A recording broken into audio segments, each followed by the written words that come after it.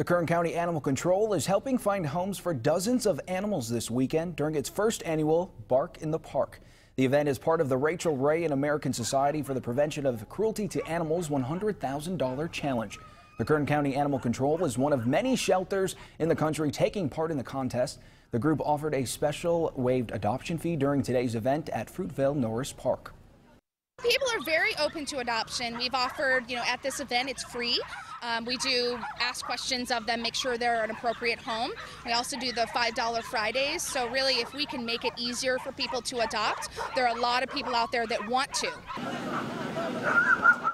Shelters in the ASPCA contest have so far saved more than 36,000 animals in just the last 2 months.